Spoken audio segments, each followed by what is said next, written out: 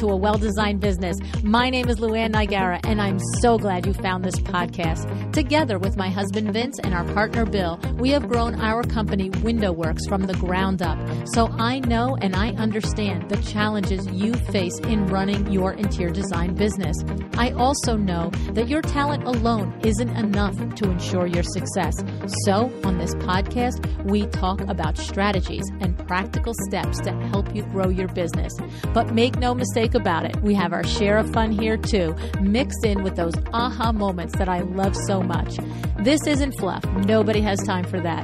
Whether you are a new interior designer or a seasoned designer, I am here to help you create and to manage the kind of interior design firm that you dream of.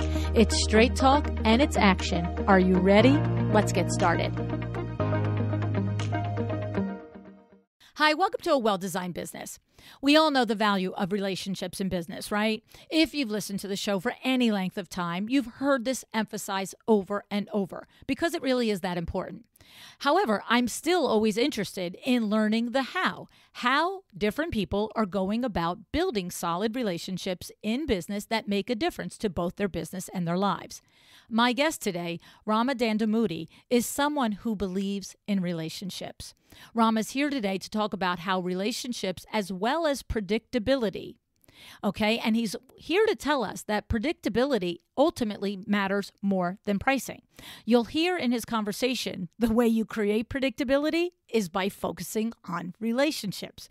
Now, before I tell you a little bit more about Rama, let's take a moment to talk about relationships and how and why attending LuAnn Live this November in Orlando 2023 can impact your business specifically through relationship building. Okay.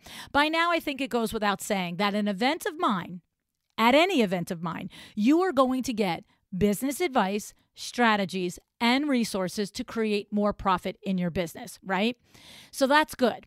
But then there's this relationship component. This is also a very specific deliverable of LuAnn Live. It's a deliverable that I promised to you. Okay.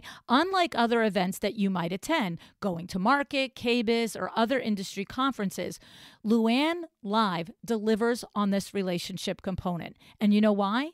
It's because we are together the entire time. And I mean together. When Christy and I take the stage at 9 o'clock each morning, we are with you until the very end of the day.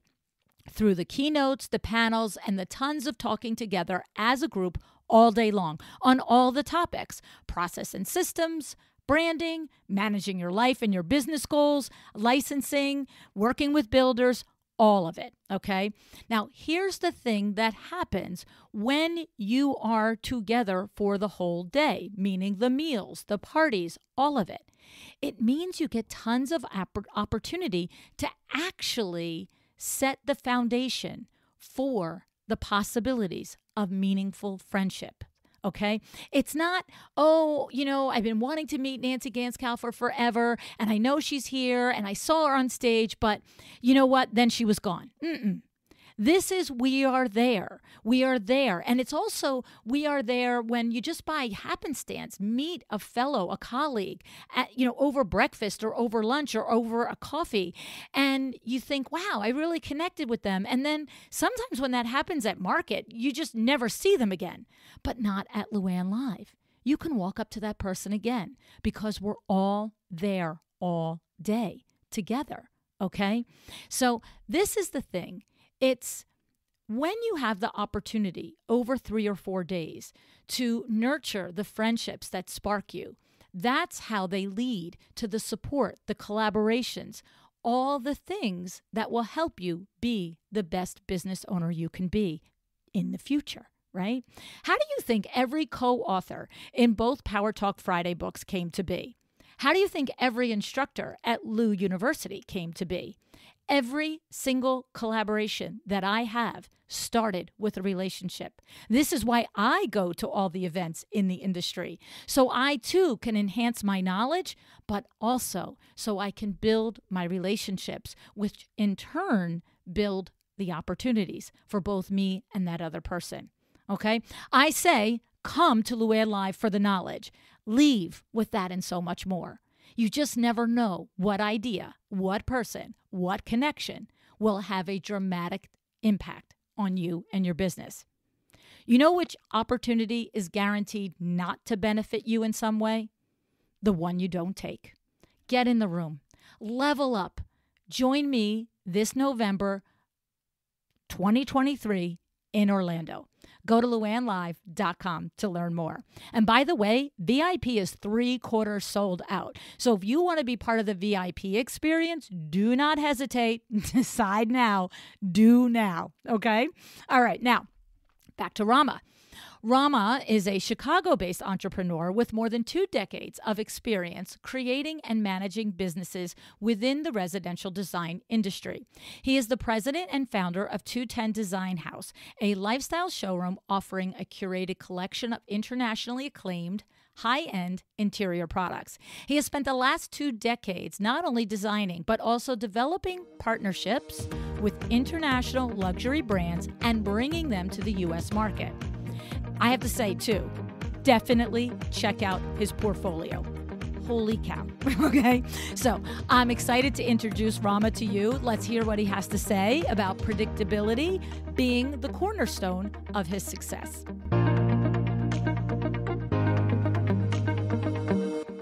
Hi, Rama. Thanks so much for joining me on A Well-Designed Business today. Well, thank you for having me, LuAnn. Happy to be here. Well, I'm excited to get into this interview with you, Rama. First of all, I just have to tell everyone listening, they've got to go and look at your website and look at the work that you and your team produce. It is legitimately, we throw the word around luxury around quite a bit. And what's so funny is, I'm going to just tell you what happened when I was watching the video that you have on your website, which shows the place that you do business out of, your 3-story studio.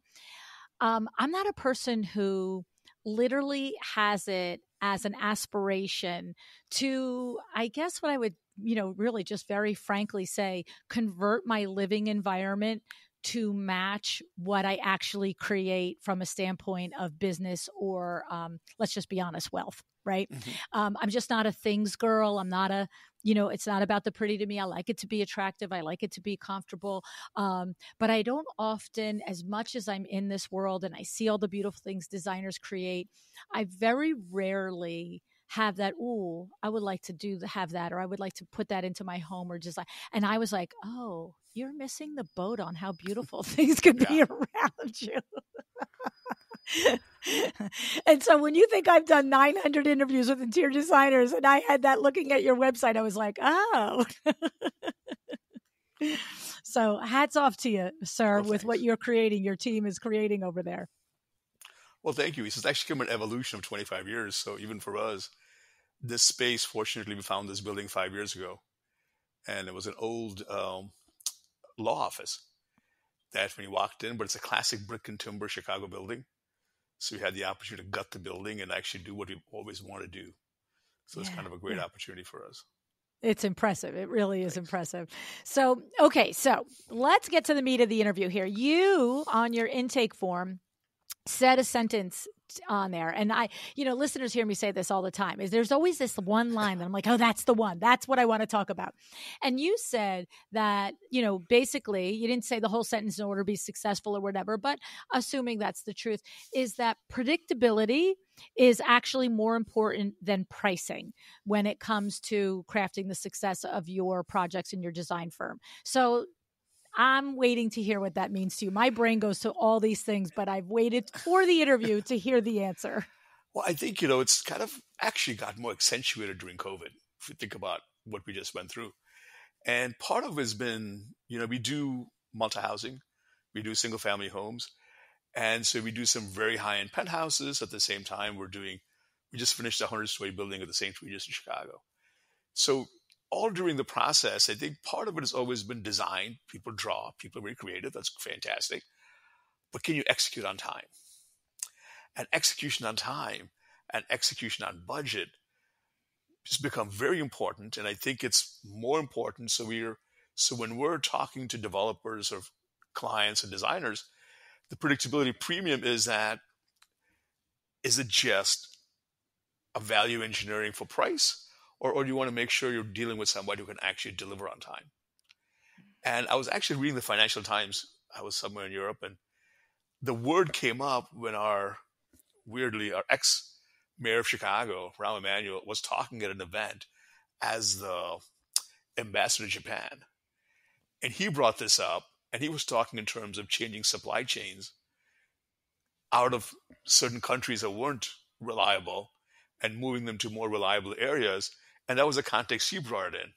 And I think we're many times competing with firms that don't have the track record or haven't delivered or can't deliver or have supply chains that are, not stable. And so we've been kind of bringing this up to say, guys, one of the things you have to look at in your project is the predictability part, because it's great to have a fantastic design. If it doesn't show up on time, or if it does show up, it's not reliable, or it has to be redone, I think you just lose everything. And I think the clients were unhappy. And if you're doing a development, your developers can't close. It's a big financial strain. I mean, we did 116 containers, 40-foot containers into St. Regis during the pandemic. That was a 100-story building. That was 38,000 cabinets, 400 sliding glass doors. And so we kind of point there and say, guys, we were on time during this entire process. And the building got done and people moved in. And that kind of predictability, we think, should have a higher premium over almost most other things you're looking at when you're looking at your project. It just headaches, I mean, you can have a great design. If it's not executed on time, we have a really angry client. And we've all been through this. So I think we've been trying to push. I think even for design, community hasn't really looked at this more carefully. I think COVID kind of really opened it up, where we had an event at the showroom about 3-4 months ago. There were about 12 interior designers in. And we're just talking about kind of a roundtable discussion. And almost every single one of them said, hey, we have super long lead times. We're not sure, because of supply chain issues. And then we're kind of talking to them saying, guys, it's not that everything is bad. The choice of your vendor is not good. And so that's the disservice to your client, because I think in the past, maybe you were able to, wasn't as important or wasn't as brought up because supply chains were much more robust, and a little bit delay here and there didn't make a difference. But I think especially during COVID, it kind of exposed who had the redundancy in their system and who didn't. And if folks were caught, really kind of ended up suffering, whereas if you had a good system in place, it did, kind of went through the whole pandemic without a big issue. I think that's kind of what we're trying to get at, to say, guys, I think there is not just a monetary premium or a value premium, there's a predictability premium that you should really focus on when you're doing this. I love it. That was kind of the emphasis.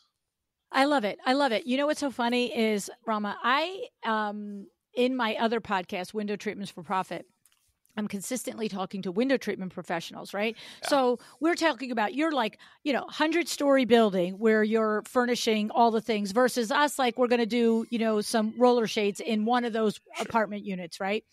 And the thing about it is that conversation over there. So when you were dealing with, say, whether it's Raleigh or Hunter Douglas or Horizon or Graber, it's a specific brand, it's a specific blind, it's a specific product. What I call it is a commodity. Yeah. And what that means is that if I'm out there as a window treatment professional and I'm literally just saying, here is this commodity and here is the price that I want in exchange for it, here's the money I want in exchange for it, then I'm not selling the other value. And with a window treatment product that is, as a hard treatment, so literally shoppable, I'm always saying to them, you've got to get out of the commodity sale. And this is exactly what you're talking about on a much larger scale. You're talking about, that's amazing that other firm over there gave you this design for the 100-story building, and it's beautiful. But when's the last time they finished on time, on budget? Have you called the people they've done business with, right? Like, exactly. I think it also goes to, I think that's an extreme example of big building, but even almost every project I was in, we're doing a house in Montana. It's actually somebody I know. And they were talking about, it's so difficult to get stuff there done, et cetera. I said, again, not for us. And so it's because it's what supply chains are tapping into, what resources you have. And so once they understood what we could do, they're like, yeah, this is exactly what we want. And so I think it's, it's where you're focusing on your business And what it is, I think you're imparting, I think once, because unfortunately, the only way otherwise people realize it is after the project is over. They're like, oh, that was Mm-hmm. a disaster. And we've heard many stories like this. So I think for us, I think it's been kind of upfront, explain to folks, it's almost been make them make a decision and say, okay, I don't mind taking a chance. All right. If that's a decision you want to Right. make, I can't help you. But when it does have an issue, and again, last week, I was looking at a penthouse in, I could say Nashville. That's okay, I guess, Nashville. And they really had a beautiful design done very well by a very well known designer, um, who's famous and does all the celebrity things. But it really was not practical in the sense that it wasn't engineered, it was drawn. Mm. So it was kind of this very marble clad, you know, thing that was really cool. But if executed as drawn, would be a disaster because it wouldn't function in the long run. It Mm. just wouldn't work. And so, right now the factories they're engineering it and they're kind of understand how heavy does it have to be? What can we do to make this the right way? And so that is again going back to being predictable because when it comes here, I want to come here installed with no headaches. Right. I don't want to just slap something in and make a mess of this. And we're still talking and they're having trouble understanding. And they're like, guys, and now they're like, yeah, I get what you're saying. I mean, you could just do it and then get a bad reputation and then we'll call you again. Pay the But if consequences, up right? front, I think if you're honest about it and if people still decide to go a different direction, at least I think you made your point. And I think Yeah. staying with that and actually executing it over the years, I think we establish a reputation. I mean, we will refer to this client because somebody we work with in a similar project said, hey, work with these guys. They execute and they show up. And so I think we're trying to build on that. We're also kind of working with companies who think the same way. So even our vendors and our manufacturers, it's the same mindset. When we talk about, there's a lot of family-owned companies. We're talking to the manufacturers and saying, guys, again, we've done this for 25 years together. And especially when times are not good, those values come to the surface and you're able to kind of get through those times just because you've had this experience and you've kind of demonstrated this ability to perform and be predictable. And so Right. as much as a romantic part of design, which is fantastic, I think you can add some predictability to it and reliability. I think that's where the premium is at. I think I that's what I love it. always felt. I love it. So I have a couple of questions for you in there. The first is, well, one is an observation because Sure. you were talking about when you're now talking with somebody and you're like, okay, so their budget came in less, but I have a predictable track record of finishing not only on budget but on time. And what I've learned, like from interviews with Brad Levitt, who is a luxury builder in Arizona, Rama, and he has said anytime a project goes over time, like 1 month of past due time at his level is costing anywhere from $15,000 a month. Yeah. So the funny thing is in that regard, another company that their original budget that was approved might have been lower than your budget that you submitted. But if they finish 3 months late, now they're not finishing on budget anyway, right? And that's what you have to work as a designer and as a firm to expose when you're pitching your company for projects, right, Rama? Exactly. And I think that's where, a more mature, developer contractor, like you're mentioning, understands that up front. They're like, yeah, it's great. But part of it is it needs to be predictable. It needs to show up on time, needs to be executed. And I think that's why even on the development side or the contractor side, you see people who are successful understand that because that's why they are successful. They're able to understand that fact that, if you're finishing on time, you show up on time, everything is better. And just from today's interest rates, the carry cost on projects, that if it Mm-hmm. was 18,000 before, it'll be twice as much today just because of, the high interest rates. So, and, labor costs and, it's just unpredictability with time, with weather. There's so many things that are changing that you want as much predictability as possible because there's so many variables out there. So I Right. think as much, as you can be predictable, I think the more chance of success. And that's Right. kind of what we're And pitching with people. And the predictability from your viewpoint, it sounds like to me, you haven't said it point blank, but I'm inferring it, is your back end operations are locked down. Right. He's like, yes. You got to see his face, guys. No, he goes, yes. Yes, exactly. I think it's I think it is getting the right staff.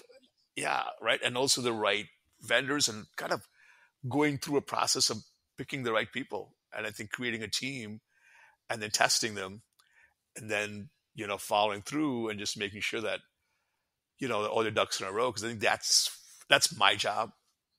We have designers on staff who do the actual design and drawing, but I have to make sure our back end is solid. Exactly. I love it. Now, the other thing that I wanted to go back to is that you mentioned that, like this project in Montana, and the client out there is saying we can't get anything, everything's a nightmare, and you're like, Yeah. not for us. Yeah. So where is I realize you just mentioned how you're in charge of the back end and you're seeing to all of those nuts and bolts, and I'm sure that's one of your things as well, in your role and the company, is making sure that you are using suppliers that are reliable. But how do you do that, Rama? Because if it was easy, nobody would be complaining about supply chain Well, situations. I think, part of it is developing relationships over the years. I think we have Okay. personal relationships. So most of our suppliers are in Italy or in Pennsylvania. We have a few in Germany, but it's going there frequently. I'm traveling every 3 months, at least every 3 months overseas, and it's just sitting down with people and really understanding their position in the industry and spending a lot of time. And over the years, being as much as I want a consistent supplier, they need a consistent client. So I think even on our end, even our staff presenting things to the manufacturer that are clear, taking drawings and doing shop drawings that make sense. Because just as much as, we complain about a manufacturer, talk to the manufacturers, they have a lot of complaints. They say, hey, people don't, give us drawings the way we need them. They don't do it on time. They don't make decisions on time. So all of that causes headaches and deliveries for them. So their projects become less profitable if your back office is not functioning well. So they're less aggressive with making sure you're happy. So I think it's kind of a two-way street. I think if you kind of treat them the way you want to be treated, they then realize over the years that, okay, these guys are great. They do what we need and they kind of work with us. And you kind of develop that trust over the years. So if you do have something that's urgent, they get it. Like I had my developer call me or my manufacturer call me yesterday and said, hey, I have 3 containers. Can you get it out of my warehouse before August shutdown? Because they have August shutdown in Italy. So I called a developer or GC and, I'd say, hey, do you mind taking these? And they're like, okay, I can take 2. All right. So we'll take 2, just put them on a slow boat. He's like, fine. Thanks a lot. So at least, there's a little, instead of just saying, well, according to a contract, it says this. Whereas it doesn't take much to kind of keep them happy. And they're like, okay, we're somebody that we can work with. And we kind of feel like if there's somebody we can work with, there's many times we're saying, can we get this faster? And so our client says, we pick you because you can do things like that. And you're willing to go down there and talk to them. And I think it's kind of a two-way street. And over the years, you develop a really good team. And the folks who don't perform, you don't work with again. And the people who do, you kind of stir as much business as you can to them.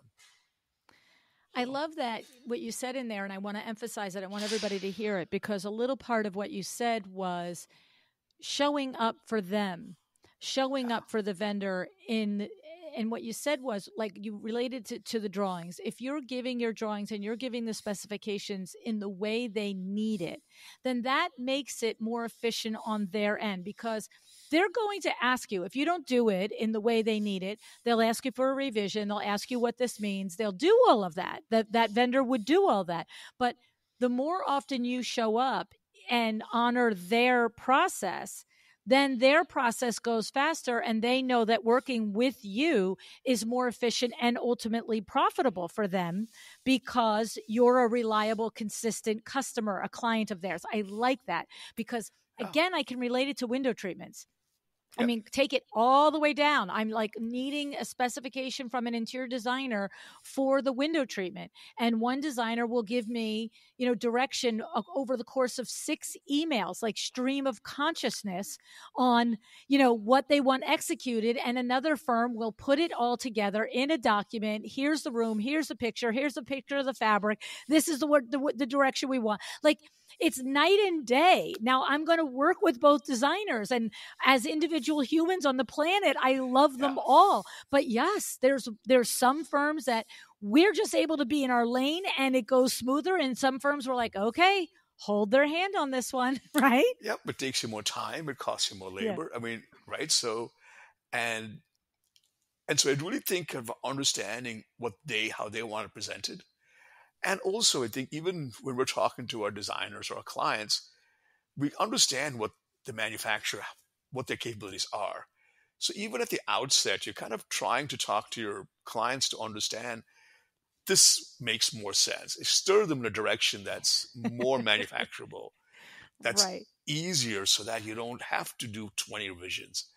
And so when you present it to your manufacturer, it's already kind of thought through, and you've already made certain revisions with your client and your designers so that it is something they're happy to make, and they know they can do it. Because the other example, they will show you products. They say, look at this. How can I make this?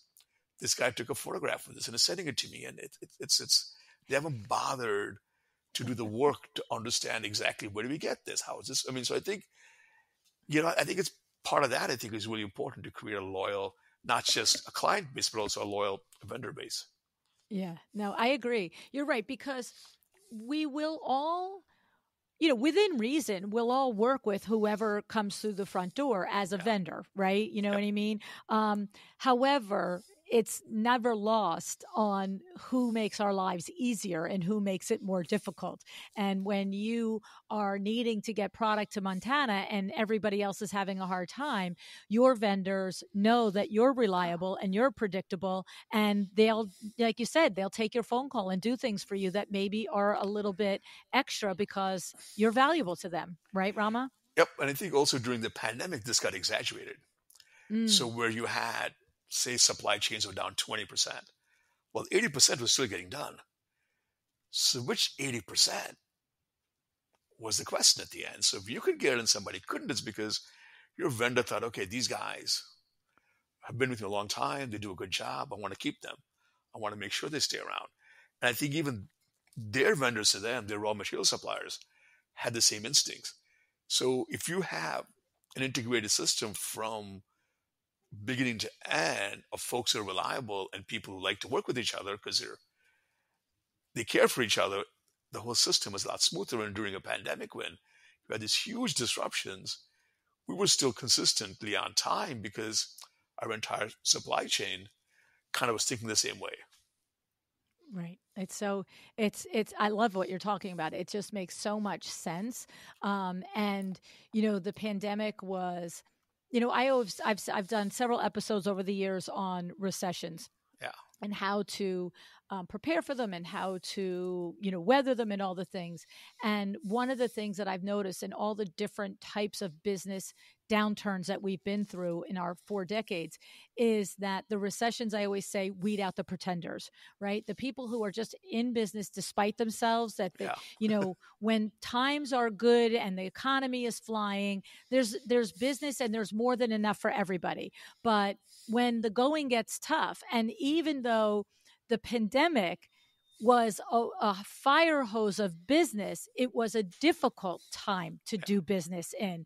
And so it was a different challenge. The challenge wasn't let me try and keep clients, let me try and keep doing business. But to your point, if you didn't have a good system and you don't have the respect of the different vendors and you don't have the ones that you have developed relationships with, it probably was even harder for you, despite the fact that it was a fire hose of business, right, Rama? Yeah, I think also during the last recession around 07, 08, it was kind of the opposite, where we've had clients who said, hey, are you dying out there? I'm like, yeah. Guess what?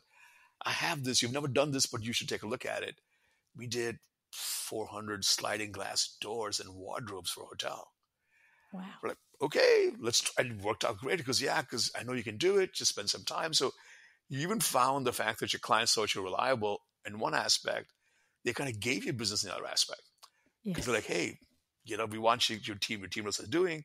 So you can look at this. And we actually found some great vendors who looked at it, and we still do them now. And so Yeah. it kind of, I think if you can establish that of being reliable and being consistent and being predictable, I think not just you get vendors who want to come and work with you, even clients will actually find things for you. They're like, let me find this for you. And, we're right now working on a private club in Miami, something we haven't done really, but it's like, we want you to come and work on. So it's interesting because I think it kind of accentuates every time you have a little bit of a crisis. I think to your point, it does kind of make people relook at what they're using and say, I think this is better than what I've been doing in the Right. past. So it is Yeah. an opportunity as much as it can be a Oh, setback. right. There's always lessons in the challenges, Yeah. right? Oh, It's yeah. things that, like you said, if you're thinking out of the box on products and services that you hadn't offered before, Yeah. or if you're just understanding your value in the marketplace, what your, unique, your USP is. Like for you, it's predictability and reliability in addition to the design, right? Yep. But that's the thing. Like, it's like what we say in the show all the time. I expect the designer to create a beautiful room. And Yeah. I can keep going through Instagram and through websites to find somebody that, based on their portfolio, I expect it to be a beautiful room. What I want, though, is the designer and the firm that's going to do it Yep. seamlessly, that's going to make it as a good experience as I can possibly have. I don't expect there not to be problems. That's okay. Problems are okay. It's how do you handle them, right? Yep. And we say the same thing to our clients here. We tell them, listen, we're going to have problems. That's just normal. It's how we respond to it that's important. Yeah. And so I think that's where sometimes even some clients, we focus on those aspects of it, of talking to the last few clients. Do these guys perform? Are they reliable? Are they predictable? Are they going to show up on time? I think all those other features to me outweighs, I think, many times, because even when we're designing spaces for folks or working with designers and a homeowner, the homeowner is guiding a lot of the design principles because it is their home. Mm. And so we have to be good listeners and be good resources and find things. But I do think a lot of it is being driven by them for the ultimate outcome. So I think our job tends to be really kind of understanding, how do we get your product on time, on budget, getting it to people. And I think that is just sometimes overlooked. And even when we're talking to designers, when they present with designs, sometimes people think it's rude. It's just not being rude. It's just being honest and saying, what you're doing here is going to lead to issues. How about doing it this way? And a lot of times people don't want to say that. And they're not going to say it. They're going to disappoint the client at the end. At the end, they will not be happy just because you out front didn't really point out what the difficulties are going to be. You're not going to get credit at the end. At the end, they're going to say, nope, that was a bad experience. I don't like the way it looks. So I think we've learned over the years, even sometimes you may lose a job because somebody may think, you're being a little too opinionated on something. But I think if you get it out there, and it's not going to help you in the long run just because you didn't spell it out up front. So I think you spell it out and make sure people are kind of in a mode where everybody can succeed. And then it's a great job. Yeah. It's funny. Years ago, I did an interview with Lee Cockrell, Rama, and he was the EVP of worldwide Disney operations. Wow. And he was heavily involved in customer service and customer care and the vision for that, for the direction of the company. And he said, when you're not willing to have the hard conversation, have the hard conversation and everything else gets easier. Yeah. Avoid the hard conversation, have only the easy conversation and everything else gets harder. Right. And that's what you're saying. It's like, if you, with your experience, your knowledge, your expertise as a designer, as a project lead, as whatever your role is in a firm, if you know that something that you're looking and talking about now is headed for a left turn, say it now, because you are not saving anybody any trouble, right? Exactly. And I think this is exactly where we're at in one of the projects we're looking at right now. I don't want to be the mean person in the room, but I'm just being honest, guys. We've done this for 25 years. Right. And can we try? No, it's not because we don't want to. We get paid if we sign a contract. But it's just, I used to be a surgeon in my previous life.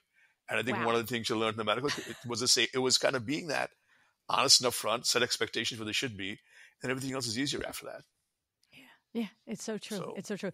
yeah. We have sales meetings at WindowWorks every Monday, and I'm literally, I would say at least twice a month, I'm saying no is a valid word. No is a Oh valid yeah, word. and it's a good word sometimes. Even when somebody else, even a client says no to you, that's great because Right.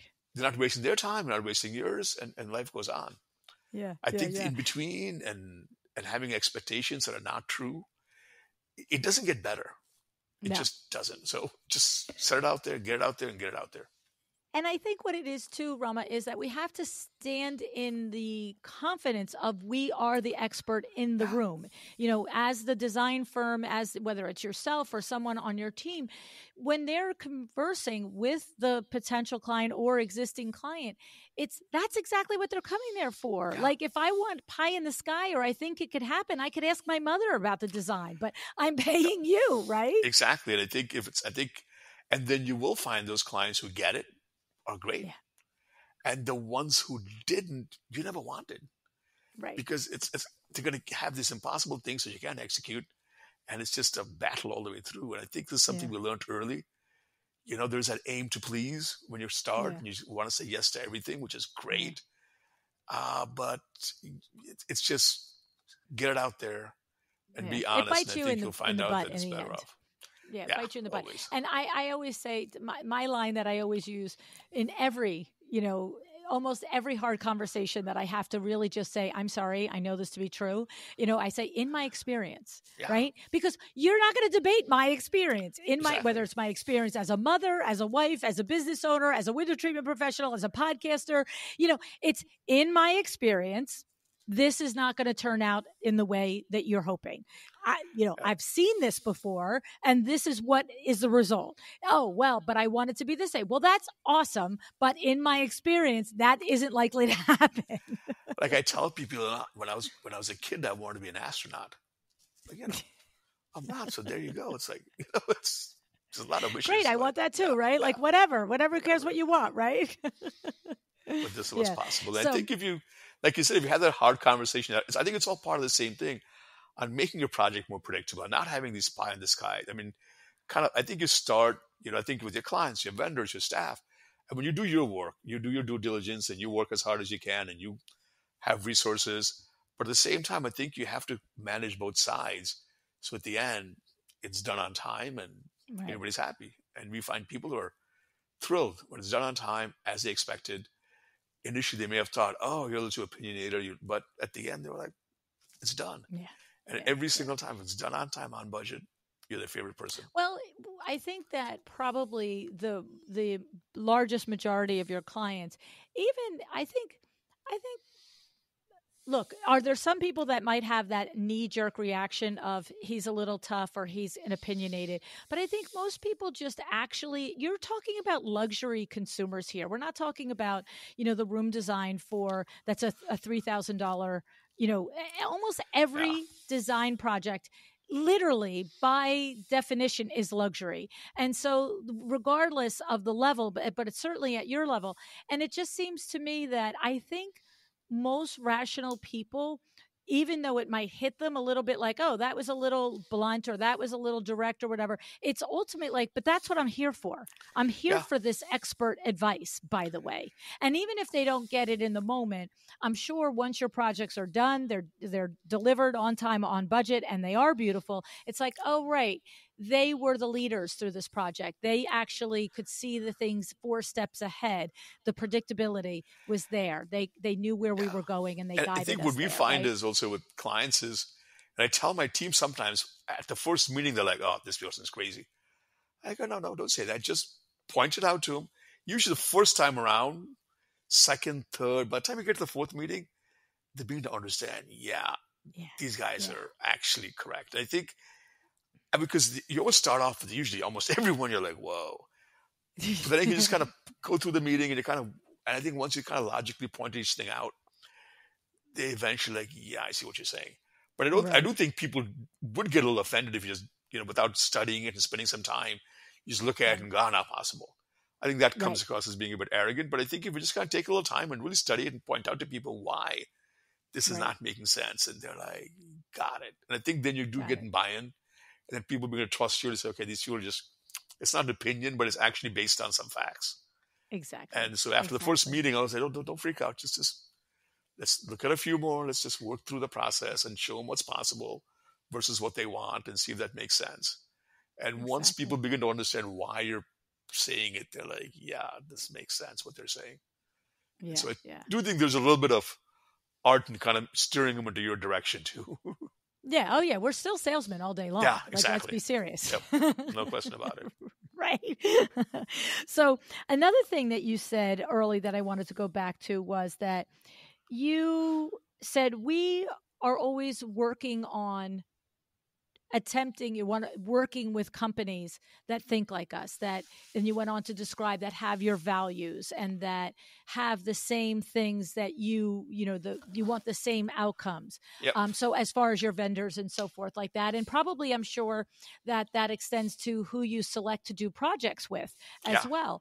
And so do you have some advice for different things that when you are in that vetting process that go through your mind on when you're trying to figure out if a particular potential developer or client or vendor is going to line up with your company as far as values and customer service and all of that? I think one thing, so developers, for example, I think developers are, I think talking to the whole team, trying to understand, do they understand where you're coming from? And also, fortunately, I think being in the industry long enough, talking to other folks in the industry who work with the same group of developers or contractors to kind of understand what their experience has been. Why is somebody coming to you? Are they owner driven? Are they contractor driven? Or is it a Mm, project driven thing? And do they understand it? And I think if you could spend some time talking to them, and for your vendors, I think frequently visiting your vendors and really understanding their entire operation and who their key people mm, are and what drives them, what motivates them. And do they visit you often? Do they want to mm, understand what's happening in your project? Do they want to come and look at it? Do they take pride in what they're doing? We had one of our vendors came in from Italy 3 weeks ago who does some really great high-end closets. And we did this penthouse here in Chicago. And you could see in his face, he was so excited. And he's the owner, his third generation, but he loved it. He was taking videos of the process. And you could really see he was wow. genuinely excited that, that his product was in this building, in this unit in the United States, in Chicago. I think those are the vendors you want. Because I think most of my Mm, vendors, when we have a little discussion on quality or, if you get technical and say, well, this is not good, that's not good. And usually at the end, you take a picture and say, are you proud of this? They're like, okay, fine. We'll redo it for you. Okay, um, that's the vendor you want. So it says, are you proud of this? I understand right. you could technically say, there's a lot of things you could say. Well, we could this, but like your name is on this. They're like, got it. We'll change it. Love So it. I think those vendors are the ones you keep. And I think over a period of time, you develop them. But it does take effort and work and going and visiting and talking to them and spending time and spending personal time and having them come here and sitting, going out for dinner and, visiting the whole family and kind of understanding what makes them tick That's and who interesting. their, personal, like what do they do and who their key people are and how do they treat them and how do they feel. And I think it's kind of a whole family approach almost. That's interesting that you've mentioned that a couple of times, taking the time to go visit them. And you're not talking about from one side of Chicago to another. You're No. talking about going to different Yeah. countries. You know what I'm saying? And so but for a lot of us, it could be just going to the other side of Chicago and visiting, our tile person or our cabinet maker or our window treatment person, right? But for you and your business, that's like a line item that it sounds Yeah. like. This is a line item. We're going to allow X amount of time for Rama to travel each year, Yeah. not only to probably source and, learn about product and innovation in product, but you're investing in the relationship with these vendors. Oh, it's That's what super I'm important getting. because, they Mm, have to be able to put it, face with a name, a mm, project. They have to say it's for so and so. They'll tell you, oh, it's just for so and so. Oh yeah, mm, we love when you come down. So I think it's because at the end of the day, it is human beings, and human beings can decide to pay more attention or less attention. They can decide to work harder for you or not as hard. You're so right. Right? I mean, so if there's a good relationship, they're like, oh, I was telling my developer, one of my developers in Nashville, I was there 3 weeks ago, I said, hey, I want to come down and sit down here and have a glass of bourbon with you again like we are now. That's what I don't want to, we're on our third building together, and that's what we want to be able to do. And I think it's the same thing with vendors. I think guys who are good feel the same way. They want to be happy when you want to be happy when you see them. They want to be happy when they see you. So I think getting a good relationship with your clients and your vendors is key. And we actually do events where we'll have our clients meet our vendors. We'll do events in the showroom where, because even they get a kick out of meeting the ultimate person who's using their product and kind of really generate, kind of a goodwill across the board. So when you can tell them, hey, you remember you met that, my friend? Well, he has this problem. And they're like, okay, got it. And because now it's not something in the abstract. It's actually personalized to somebody. You're so right about that. I mean, again, what's interesting is that you've taken basically the qualities of your typical mom and pop shop of why that business is important in a community, and you've taken those exact same principles and put it on the global scale that your business lives on, right? I mean, that's exactly what I'm hearing. Everybody thinks the same, though, at the end of the day. So it's not any Humans, different. You whether encounter they're in Italy or Jersey. When I first went to Italy, I'd sit down and say, can we get this done? And they'd say, can we have lunch first? And you're like, okay, this is important now. Now, let's start with lunch. So I think people do want to enjoy what they're doing, work with people they like, and work for people they like. I think as the world gets bigger, it gets smaller. Yeah. Everyone listening knows whether they're talking about their vendor relationship or if it's an interior designer thinking about if they've got 5 different projects going on at one time right now. And it comes down to whatever your back is against the wall on, like the painter has to be at 2 projects at the same day. Well, who gets the pick? Like, come on. Like, it's human nature, right? Like, exactly. The one that has been consistently a good human to you all the way through is kind of, I'm sorry, the painter can't be at your house today. They're going to, you know what I mean? Like, that one is off the list. I think the one you're happy to see, happy to work with is the one you will. That's it. Yeah, I mean, we want to deliver the same level of service to everyone all the time. But what you're saying is, push come to shove, the relationship is going to impact all of what happens in the business. And I think your clients, they may not realize it, but they depend on the relationships you've created. Right. Right. So it's not apparent, but actually it impacts them. Yes. So, and that's where when you go and you're in to bring us back to the top of the interview, when you're in there pitching and trying to explain to a client why they should select you, and you're talking about the predictability and how that is valuable because I have a track record of delivering on time, on budget, of delivering beautiful things. And you're probably, I can imagine you and your team are also talking to all of your potential clients saying, and we have solid relationships that are going to come through for us. This is a thing it's a pillar in your business, right? Yeah, but I think that's why we do events with our vendors when they're here. We do it with our clients so that people realize that, I was at a meeting, I remember 15 years ago at a developer, and they were trying to understand between one of the brands we carry, Nigara, an Italian brand, and another brand. And we were at a meeting. I go, here's Mrs. Nigara right next to me. This is it. There is nobody else who has to make a decision, just both of us. And the developer's like, yep, got it. So it makes sense because I think the bureaucracy, what they were encountering elsewhere, and they're like, oh, just you 2 guys? Said, yep, just us.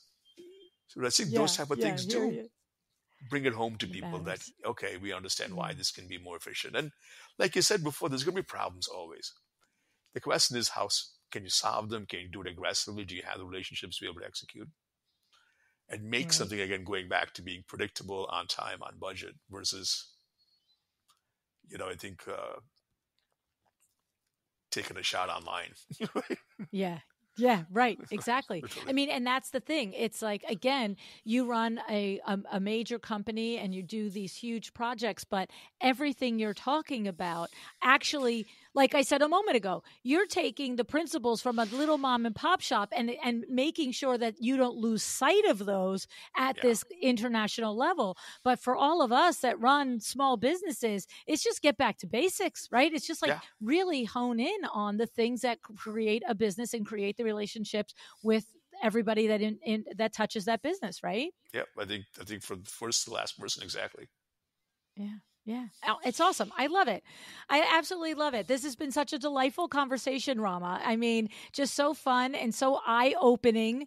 And just, there's nothing more satisfying, actually, for me, is when I learn exactly that. I learned that regardless of how large you scale your company and your firm, that it is always the core things that make a business successful, that they don't change. They do not change. You have to stick to those things. And that's what really continues and creates that sustainable success, right? No, I think so, because there is a lot of, picking up a phone and making a phone call that you can transmit so much more than sending an email. But to have somebody Now you sound receiving like it the my other husband. end, who gets the history of work together, I think without that, it kind of, we're going to have AI running everything, right? So Yeah, yeah. it's, Well, now you sound like my husband. I swear to goodness, almost every Monday he's like, somebody will be like, "Well, have you emailed that customer to follow up to see if he's like, have you picked up the phone? Pick up the phone, please. Pick up the phone and call them." you can get so much more done. Right. So true. Oh my goodness. Well, this was awesome. I'm sorry.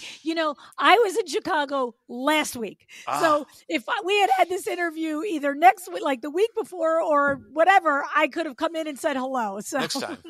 Yeah, I next time you're in definitely town. will. Thank you so much for joining us. I do appreciate your insights. They've been very helpful, Rama. Thank you. Thank you. Had a great time. Thanks.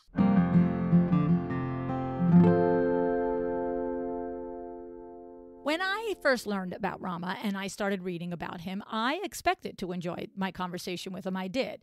But I'm so happy and delighted that it turned into something else, right? I assumed that the predictability conversation was going to be on predictability in your process and all of that, which is essential and crucial to running a well-designed business.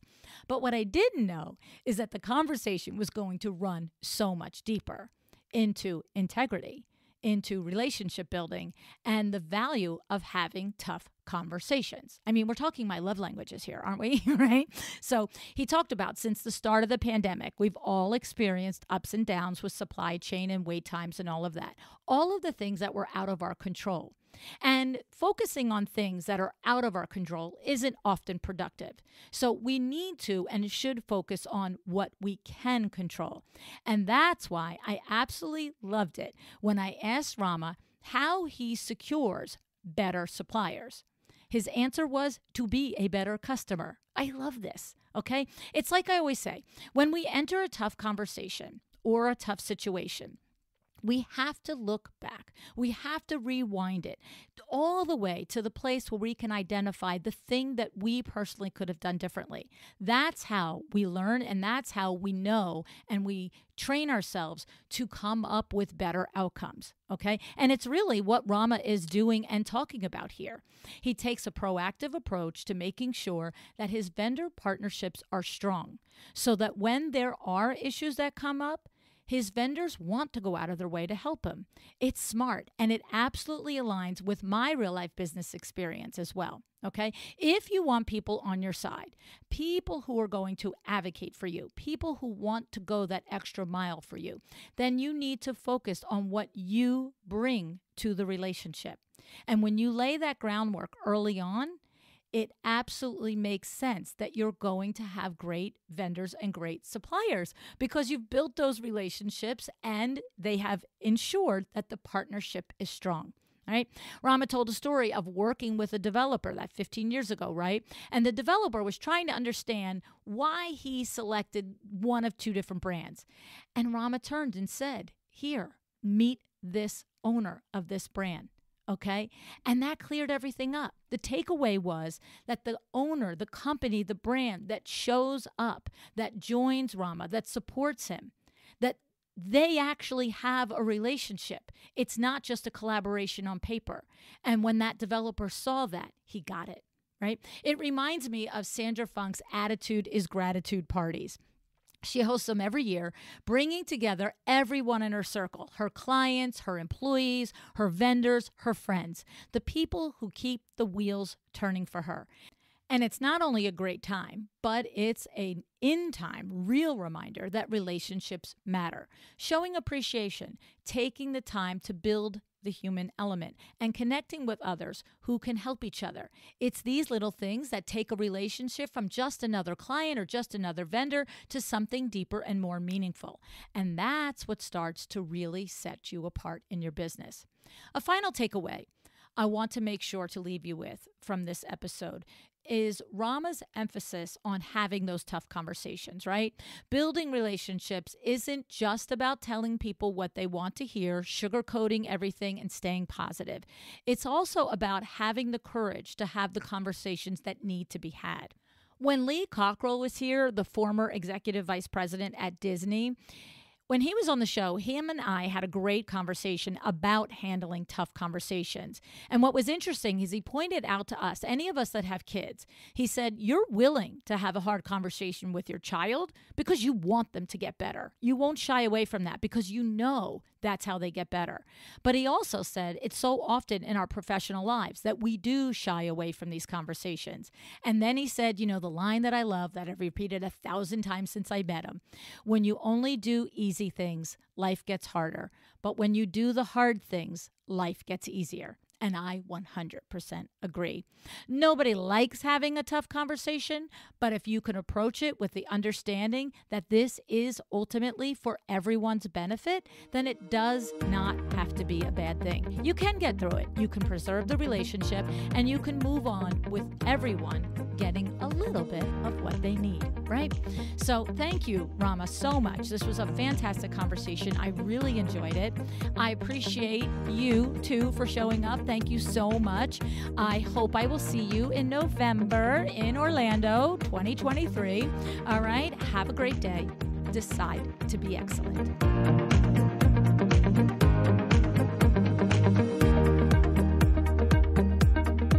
Thank you for joining me today. This podcast is a production of LuAnn Nigara, Inc. If you want to know more about me, my books, or LuAnn University, go to LuAnnNigara.com. And if you are interested in having WindowWorks help you with your next window treatment or awning project in the New York, New Jersey metro area, go to WindowWorksNJ.com to learn more. Have an excellent day.